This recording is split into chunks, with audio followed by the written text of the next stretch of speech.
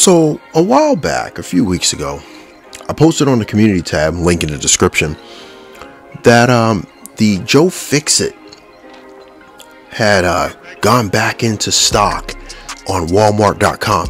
And I said, hey, you got to jump on it. You got to jump on it. Let's all just jump on it. Do it now. Do it now. If you want it, do it now. And I decided, what the hell? I'm going to jump in on it. Yeah, it's just a repaint. Yeah, but I don't own the original. So I'm like, you know what? I feel like this is enough an update for me to actually want it. And I don't own the original. So I decided to jump in. And now I'm happy I did, because now this thing's like $90 on freaking Walmart.com. So yeah, I'm very happy I did. But also, I'm kind of mad at myself too that I jumped in on it, because this thing is just a brick. And a couple people wrote my comments on the post, and that thing's like it's just a brick. And you know what? You're 100% right. It is a brick, but is it a fun brick? Is it an enjoyable brick? Well, that's what we're gonna do in this here review. But before we continue, please make sure you like, share, comment, and subscribe. And yeah, let's start the show. So first things first, let's look at the box art, and I gotta give them credit. This is literally the only pose you can get this thing.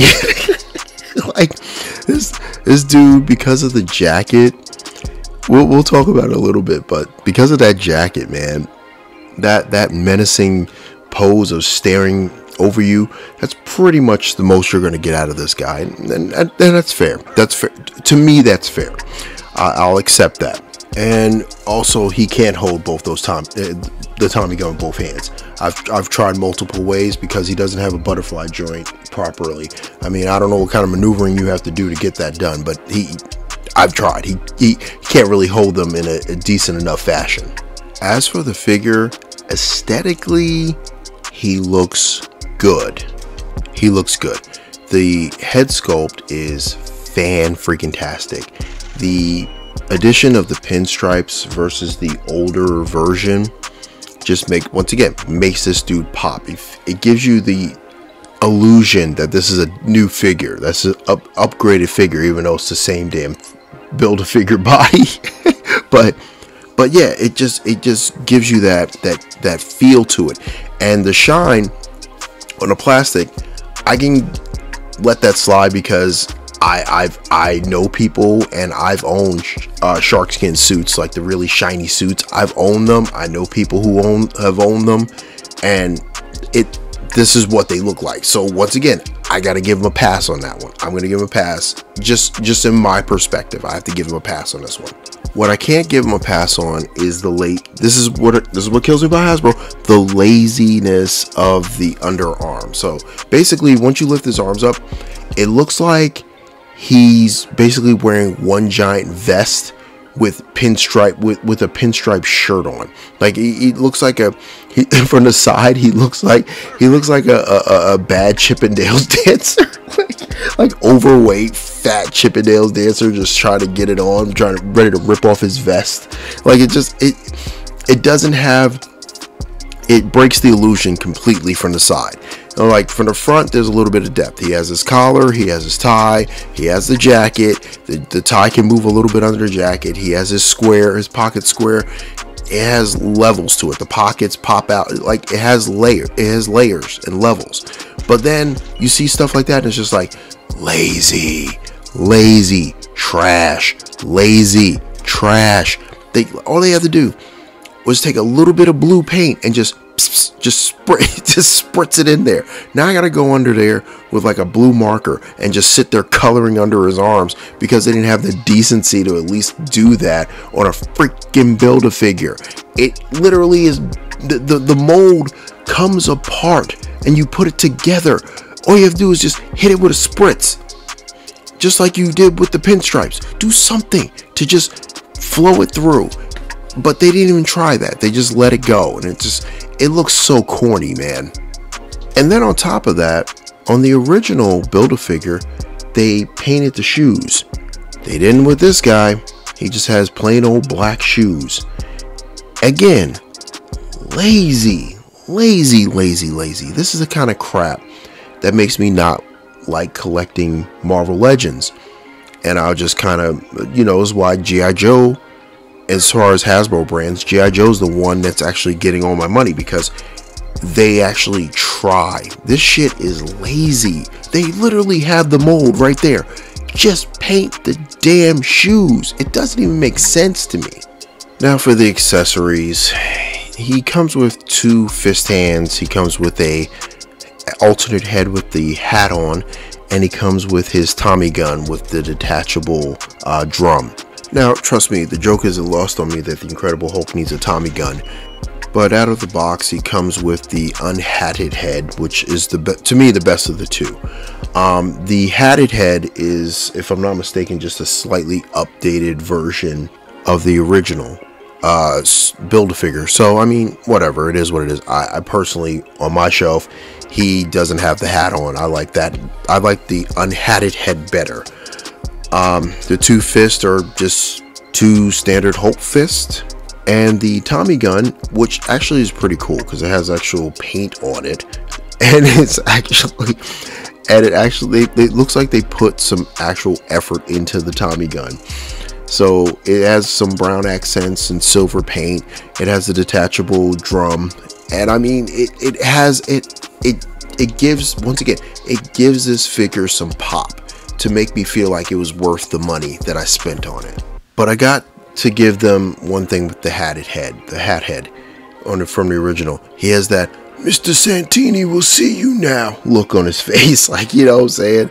Like, I feel like if this dude showed up in an alley, I'd be like, oh crap, if I don't get away, I'm screwed look. Like, he definitely has like a little bit more going on with that. So hats off, no pun intended, but hats off to them.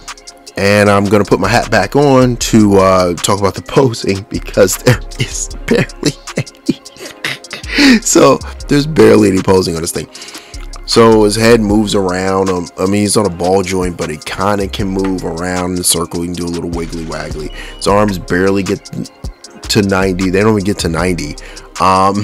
He has single jointed elbows. He has a little bit of swivel at the bicep.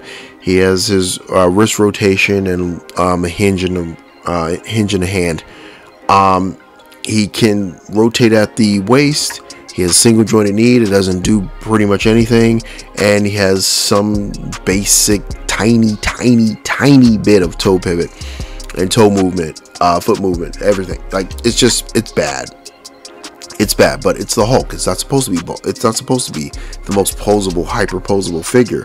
But I mean, damn, they didn't even try. Like, they didn't even try to like bust the jacket open a little bit so you can have a little bit of extra ab crunch or something.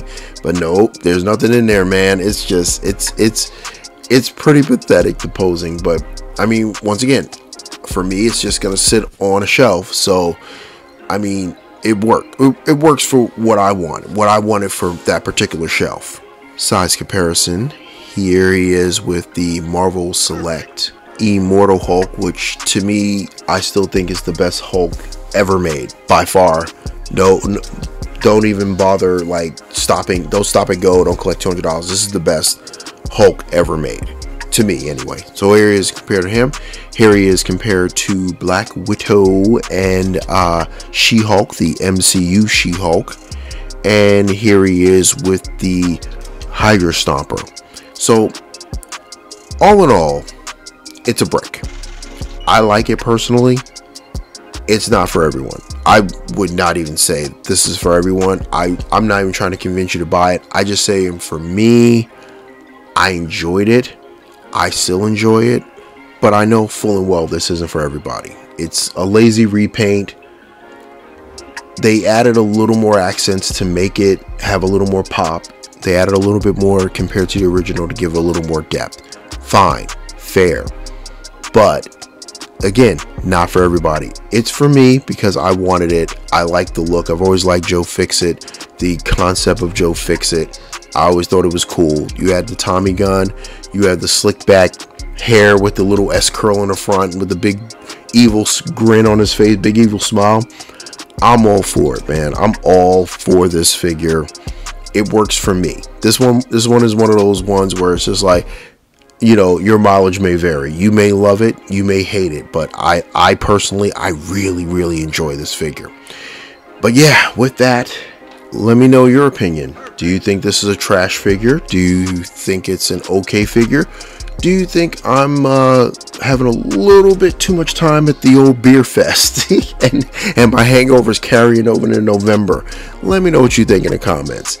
But yeah, again, make sure you're checking out the community tab. That's where I post any deals, which there are going to be a lot coming up. You know, Black Friday is fast approaching. Any pre-orders or any restocks that I come across while searching and browsing the World Wide Web, make sure you check out my Amazon affiliate link in the description.